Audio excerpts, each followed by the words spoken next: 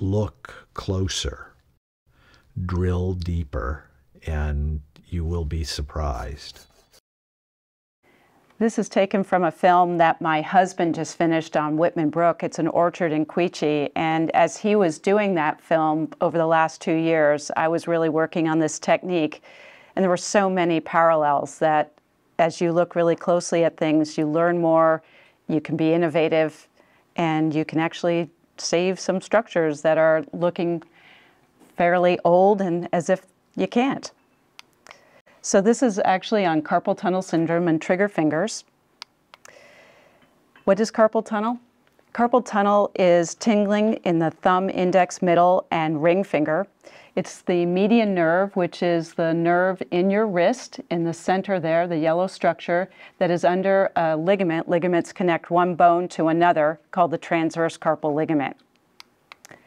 The symptoms, in addition to the numbness and tingling in the index, thumb, middle, and ring finger, are sometimes burning pain going up your arm, especially at night. Often people dangle their arm over the side of the bed. Some people have a sense of swelling in their hand, and others feel weakness because this nerve provides the innervation to the thumb muscles right here, which is involved in pinch. So I think of my practice in two parts. One is before I started using ultrasound, and the other is since using ultrasound for the last 3 years. Before I had the access to ultrasound, you would see your primary care physician. They would send you to me. I'd examine you clinically, take a history. Then I would send you out for electrical studies to see how compressed the nerve was. We'd bring you back in to go over those studies and decide if you needed surgery or an injection, or if we could observe it. Since using carpal tunnel, since using ultrasound, I've used two techniques to confirm your diagnosis. One is the Carpal Tunnel 6 questionnaire, which we'll go over, and the other is ultrasound itself. So the Carpal Tunnel 6 score, some of you may have it in front of you. It's sort of a variation on what I have up here on the screen, is a validated questionnaire, and I'm going to walk you through how you get the points, and you can see, are you someone who has carpal tunnel or not? So if you have numbness and tingling in your thumb, index, or middle finger, give yourself 3.5 points. If you have it at night, add 4 more. And if you look at your thumb and it looks a little flat over here, that's thenar atrophy, you get 5 more points. If you bend your wrist down and you hold it there for 2 or 3 minutes and that worsens the numbness and tingling in your hand, you get another 5 points. We're going to skip the 5th one because that's a little more difficult to walk you through and go directly to the last one, which is called the Tunnel sign, when you tap over the nerve in the middle of the forearm. And if that sends a zing into your fingertips, you get 4 more points. If you scored more than 12, that's 80% accurate for carpal tunnel syndrome. If you scored more than 18, it's really accurate. It's 99%. What about ultrasound? So ultrasound is a painless way to assess carpal tunnel syndrome. It's very accurate. In fact, it's as good or better than the original nerve conduction studies that can be painful. It can be done on people who are on blood thinners or who have heart pacemakers. And it also allows us to understand whether or not you have one of the variations of the nerves. And that's really important when we're doing injections or surgery, because we really don't want to hit an abnormal structure. So here's a slide of an ultrasound of the median nerve at the wrist. The nerve is labeled MN, and the transverse carpal ligament is the structure in yellow. The big red thing is the ulnar artery, and the thumb is towards the left and the little finger towards the right. One of the things this slide shows is how the nerve changes shape from more proximal in the carpal tunnel to more distal. And if your nerve is less than 10, you don't have carpal tunnel. If it's greater than 10, that's abnormal. And the larger the nerve, the worse the compression. This is a close-up of the same area. And again, the transverse carpal ligament is in green, and the median nerve, MN, is the nerve that gets compressed. And the stripy structures underneath are all your flexor tendons. So what happens is you bend your fingers in and out, and it pushes up on the nerve, and the nerve pushes up into the ligament, and your hand goes numb. Ultrasound is great for showing us abnormalities to the nerve, and some of these are normal. About 20% of the people have nerves that are split. They're in two parts. And some of you even have an artery that normally goes away, but it persists. We don't want to hit that artery at surgery, and we certainly don't want to hit one of the smaller branches. The other thing it does is, as Jay Smith, who's one of the founders of Sonics, has said, it makes us safer surgeons. We can actually see the nerve in 3 dimensions. It's actually the only way we can do that in the clinic and in the operating room. This slide is showing the thenar motor branch. It's the part that goes to the thumb muscles.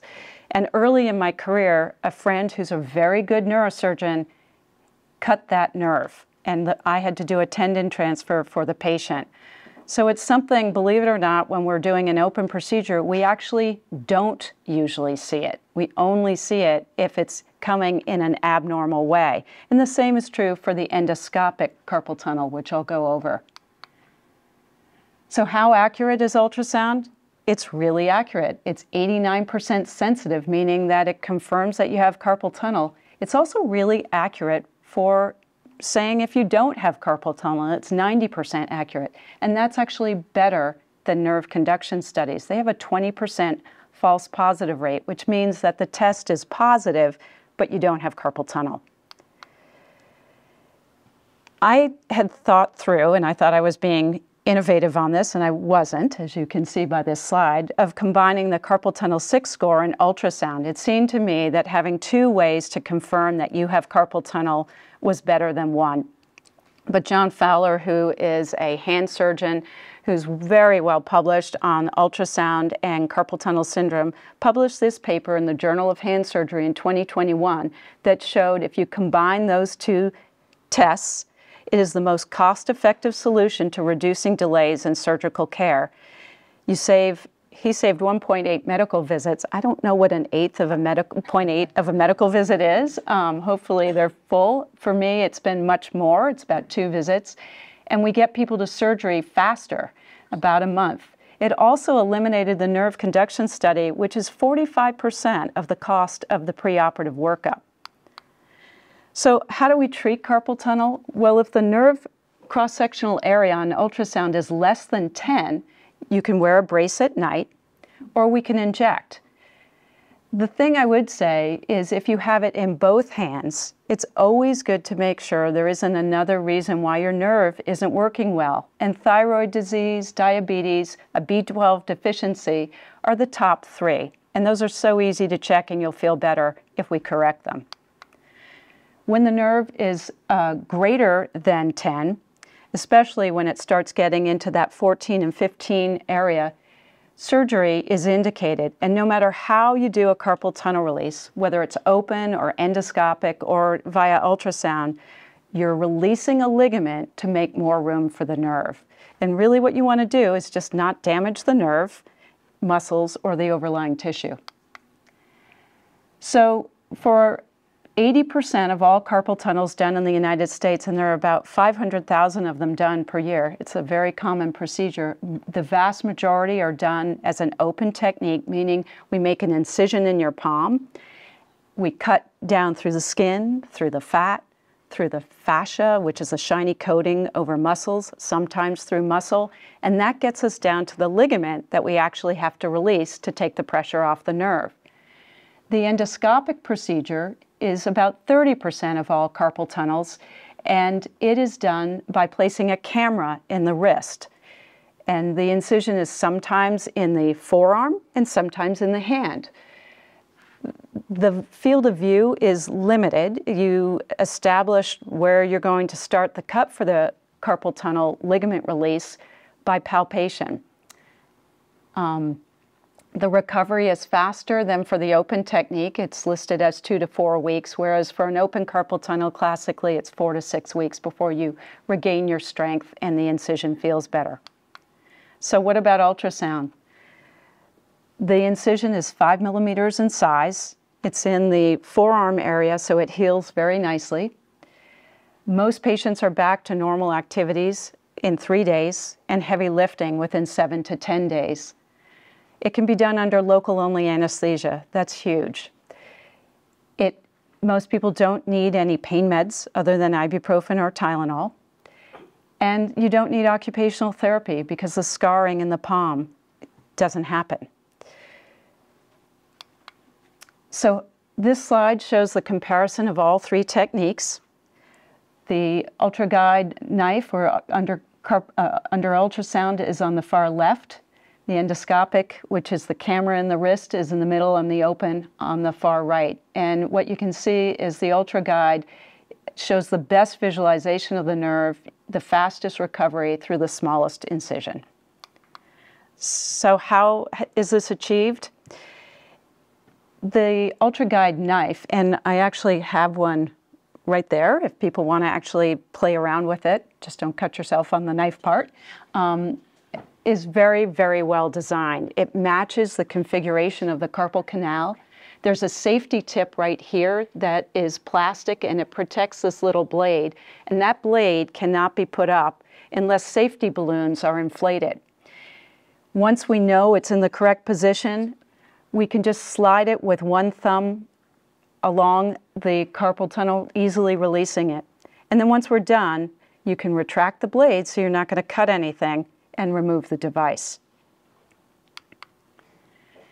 This is the first view that we see at the time of surgery. Again, we have the ultrasound to map out the nerve and mark out safe zones between really critical structures like the nerve to the left and the artery to the right on the short axis view, and then we're looking in the long length of the transverse carpal ligament, which is right here.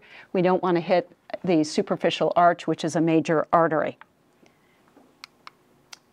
And once you have mapped out the nerve and numbed up the hand, you make a small incision, again 5 millimeters, in the forearm right here under ultrasound guidance, and place a small probe underneath the ligament to make sure that you free up any tissues that are underneath the ligament. It also lets you see if you have space between the nerve and the artery again. And once you have a nice space, you place the device and you inflate the balloons. So the ligament is the structure on the top, and the tip of the device is the white part pressing up. And we confirm that the device is in the right position in 2 planes, making sure that the nerve is to the left and that there is nothing between the device and the ligament. And when you're sure, you bring the blade up and you watch that blade under ultrasound as you move it through the ligament, releasing the ligament to make more room for the nerve. Sonics has maintained a database on 15,000 procedures. It started in 2017, and they followed these patients by sending out a text message every day for the first couple of weeks. And what they found was that patients returned to their normal activities very quickly. The average was 3 days. They were returning to work within 5 days, including if it was heavy lifting. And as we said before, it was Tylenol and Motrin for pain. And there have been multiple studies, 9 peer-reviewed studies, which means they're published in recognized medical journals, and 20 podium presentations at the American Society for Surgery of the Hand, as well as the American Association for Surgery of the Hand, and some of the sports medicine organizations. This paper, I think, is one of their best. It came out in 2022. One of the things I love about it, it is multi-center, meaning many places, and it's pragmatic, it's practical. That's great. That's exactly what patients want. You want something that is reproducible and practical. It confirmed what the company had said, was that people return to normal activities in 3 days and work in 5. It was consistent regardless of the type of patient that it was used on. So if you smoked or were diabetic, if you had a high body mass index or multiple medical problems, this device worked equally well. And actually, there's no other device that really can say that. So why Sonics? Why did I choose it? I was 24 years into my career, and I had done open carpal tunnels for 24 years, and I do about 100 a year. The reason I chose it is the attention to detail. The knife is incredibly well made. The physicians who designed it have thought out everything, every step from diagnosis to using it in the operating room. And it has made things simple, safe, and very precise. The training was more extensive than for any other device I've used in orthopedics. And I've used total wrist arthroplasties, I've used plates and screws, but this was the most precise. We could do courses online or in person, and the company provided support in the clinic and the operating room to make sure that I was mapping the nerve correctly and that I was using the device safely and correctly in the operating room. The other thing I like is that there is a continued commitment to perfecting the device and maintaining a database. And we really want that. We want to know that what we think we're doing and achieving, that we really are. And the next study that they're doing is a randomized level 1 trial based with the primary investigator out of Mass General comparing open carpal tunnel release to this device. The founders, Jay Smith and Darryl Barnes, are leaders in the field of musculoskeletal ultrasound. They are incredibly well published. They have 100 articles just on musculoskeletal ultrasound alone, and they've done the core curriculum that's used for sports medicine fellows as well as physiatrists. It was truly the best designed educational platform I've used. What's it allowed us to do? What have we achieved by changing to this technique? First and foremost, we have very happy patients. And in addition, we have really happy staff, both in the clinic and the operating room. We've been able to redesign our whole process, and in a time when you're short-staffed and short of supplies, this means a lot. We've eliminated EKGs and pre-op physicals and labs if you have it under local only. You can eat up until the procedure. You can leave your underwear on. I spent 12 years trying to get that through. Who would guess? It's a shorter procedure. So the people who are waiting for you don't have to wait as long.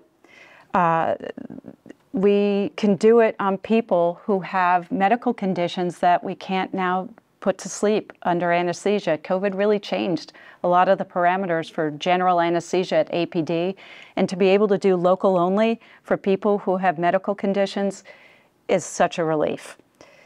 There are no sutures, so you're not coming back in to have the sutures taken out, which can be uncomfortable, and sometimes, as some of you know, those sutures can reappear later on, or you can end up with a scar that feels thickened, so there's no need for occupational therapy. I think APD is the perfect fit for the Ultra Guide. I've been here for 24 years, and there's some defining characteristics, I think, of the APD staff. They love innovation. They love a procedure that takes some of the silly issues that we deal with and removes them. They also love things that don't waste supplies, and I'm about to show you in this slide. The setup on the right was what we did for an open carpal tunnel. There were 43 instruments. A huge bag of garbage was generated at the end of the case. On the left is what we're doing now. We're using 4 instruments. I do about 9 cases a day. So if you do the math, there are about 357 instruments that were being cleaned and processed, but never touched. That's a huge waste. This is the hand of one of my patients who had the UltraGuide carpal tunnel release and 2 UltraGuide trigger finger releases. And in case you can't see them, and I can't see it with my glasses on from here because they're readers, the carpal tunnel incision is actually let's see if I can do this, here, and the trigger finger incisions are here. Sorry. So our Sonics experience right now, we're 213 cases in. We have also done 63 trigger fingers, and we've more than doubled the number of patients who are electing to have the surgery done under local only. This is the map of sort of Philadelphia up of Sonics users when I completed my certification. And by the way, we do have certifications that we have to meet in order to be allowed to use this device. I think that's also a really good thing. And I finished in March of 2022, and here it is now. So this technique is really gaining across the United States, and it's my guess that because of its safety profile, because it is such a rapid recovery and a small incision, that it's going to become the standard of care. What we need to do is just train the hand surgeons in how to use ultrasound. I have many people to thank. It's been a labor of love to bring this on. Dr. Jay Smith and Daryl Barnes have been amazing colleagues to me. They have answered multiple emails. I think I've asked them just about any question you can think of. Colleen Smith and TJ McCaslin, who's here, has been just an amazing support. During COVID, as you might well imagine, we would have a list of people up for surgery, but then someone might get exposed to COVID or get COVID, and so they'd be taken off the surgical list. And we had to change flights and who came in to help in the operating room, and they were always accommodating and very helpful. Amy, Patty, Joan, and Kathy are the ultrasonographers employed by Sonics who fine-tuned our ultrasound machine so I could see your nerves better and provided just quiet, competent support in the operating room for the first 30 procedures.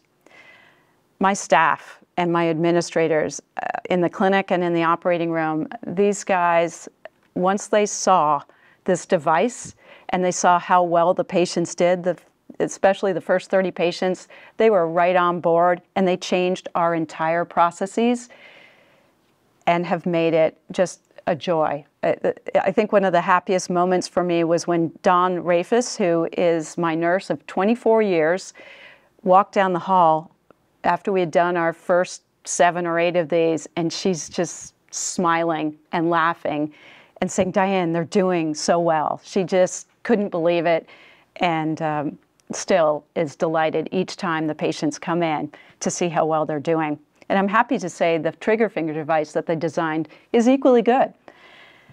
Our surgical schedulers have been phenomenal.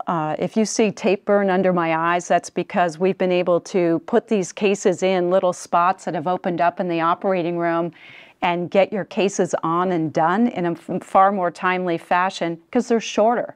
And the surgical schedulers are doing their level best to try to get you on at a convenient time for you. Dale Vidal and Peter Lozier are 2 physicians here, and Dale looked at me at one point in this process and said, I really admire you for changing something you've done the same way for 24 years. It takes courage. I hadn't really thought about it that way, but I have to say it was nerve-wracking to change. I don't feel that way now. I'm more nervous giving this presentation today than I am doing your surgery. And I really want to thank my patients. What an amazing group of people. Our first 30 patients were actually a trial to see if I liked the device and whether or not the institution liked the device. But the patients did so well.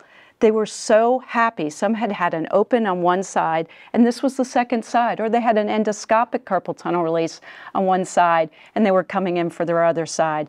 And it was so much faster, so much easier on them to recover and get back to their life, and they didn't need OT nor therapy, that they put up Facebook posts. They wrote letters to the administration and called in and expressed their gratitude. And many of them, most of them, did it so that you could have it. I thought that was incredible. They didn't have another hand to do. They were just speaking up because they were thrilled, and they wanted to make sure other patients could have the same thing. So I'll end this part with a quote from Henry Mayo, and it's probably bad form to have something that was designed by Mayo Clinic physicians and cut off Henry Mayo's name. Sorry about that. But I think he's right, and I think Dartmouth also trained me to believe the very same thing, which is the best interest of the patient is the only thing to consider. You're why we do what we do. There is no question about that. And changing to make things better for you, as my first practice manager says, and I know my present one does as well, if we take care of you, things will take care of themselves. So that's my part on carpal tunnel, and I'm happy to address questions at this point. I have about 7 slides on trigger fingers if you're interested, but we can stop now if that's what you would prefer. Any questions? So I know some of you already know what a trigger finger is, but for those who don't, and hopefully you'll never have to know, a trigger finger is a tendon now. So we were talking about a nerve getting trapped under a ligament. Now we're going to talk about a tendon getting trapped under a ligament or a pulley. Medicine is full of changing names of things. It's really the same kind of structure. It's a fascial thickening, but in the palm, it's called a pulley, and in the wrist, we call it a ligament. And it's like having a knot in a shoelace. When you bend your finger down, it snaps or locks, and then you have to work to straighten the finger out, and it hurts.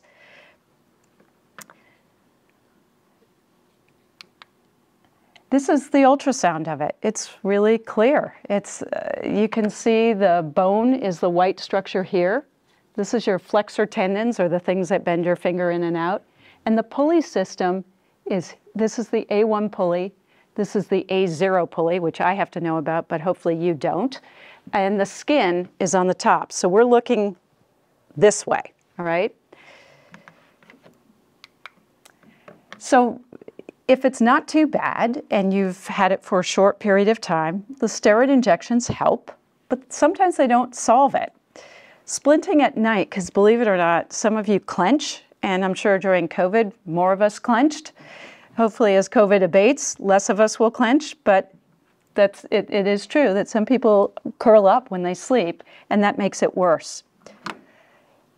There's a splint called the active innovation splint. This was something one of my patients showed me. Her daughter was an OT in Boston. It looks like it shouldn't do anything, but it actually blocks you from making a really tight fist, and it can help the really hard locking. And when none of that works, we can do surgery. And there are a variety of techniques for trigger finger releases, just like for carpal tunnel. Most are done open, and the incisions can be straight down, across, or in the crease. And I will tell you that I think most of us think that this is easy peasy and you're all going to do well, and that there aren't any issues. And I would say from an infection or hitting a nerve, yeah, that's absolutely true. But one of the things that has come forward, especially during COVID, is that there are about 20% of the people who have trigger finger releases that have a longer recovery. They have more scarring. They may get Dupuytren's, which is that scar tissue, gnarly stuff in your palm. And the longer the trigger finger has existed, the more injections you've had, the longer the recovery from especially an open technique. And that was published by the Hospital for Special Surgery in 2021. It was called the Advanced Trigger Finger. There have been studies that have looked at ultrasound-guided trigger finger releases versus open. And what they found, just like with the carpal tunnel, you heal faster. We're not cutting as many structures, so there's less scarring, and you can move the hand right away. So this is what Sonics came up with. It's a sled that can slide underneath the pulley. And when you're in the right place, and I don't know if that device got around, but we can... I just want to caution them just because it really does go off the post very easy, and I don't want anyone to cut themselves. So I'll repeat that. So you're going to see that it comes off the post, the little knife blade, as we pass it around, and please don't cut yourself, okay? But I'll start with Omar. Omar has kept me in business for a long time. But it's a very simple device. It's very thin. It's the thinnest thing that we've had to release trigger fingers. And this little tiny blade, just like you had pointed out for the carpal tunnel, can be moved up and cut the pulley. So here's a picture in the operating room with the ultrasound again going the whole time, the device in your other hand. And if you look carefully, here's your, whoa, okay. These are the tendons, this is the pulley, and the white line is the device. So it slides right underneath the pulley that has thickened. You check it in 2 planes. You always want to make sure you're in the right place. And the big white line is the device that's going around. And when you're in the right place, a little white dot can be flicked up. That's the blade. The blade sort of reflects the light of the ultrasound, and you just slide it through the ligament, releasing it so the tendons will have more room to glide. This device came out in March of 2022, so it's a year old, and they've already published a few papers on it. This is one of the papers that was published last February, presented, something like that, on 164 fingers. And what they found was, again, everybody did really well. Within 3 days, they're back to normal activities, and they were back to work in 7 days. I have to tell you, the people who have had an open trigger finger and then they've had this, it's just night and day. They're almost giddy. It is so fast and so easy. There are no sutures. It's a 3mm incision. It's tiny. It's only enough to get that device under the skin. This is one of my patients. She actually had had both sides done, and that's her a week out from surgery. Her hand and then her motion. And this was her coming in. We did them a week apart. This was her coming in for her other side. These are her 2 incisions from the week before. They've totally healed. She has full range of motion. She didn't take anything more than Tylenol or Advil for pain.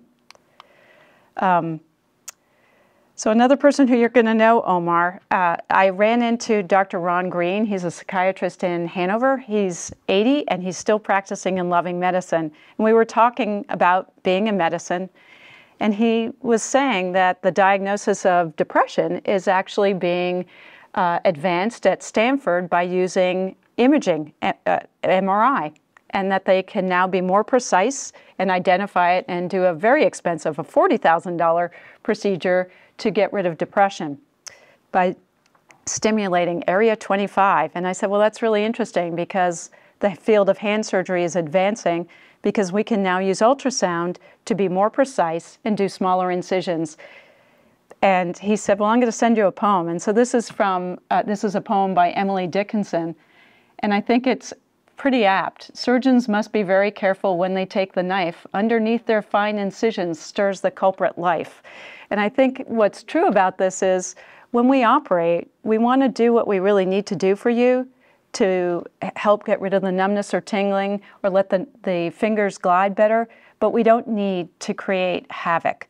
We don't want to have a prolonged recovery that requires a lot of medication. And so when we choose things very carefully and design them well, I think we can achieve that. So that's all I have. Well, thank you so much for coming. I hope this was of help, and if we can help you, please let us know.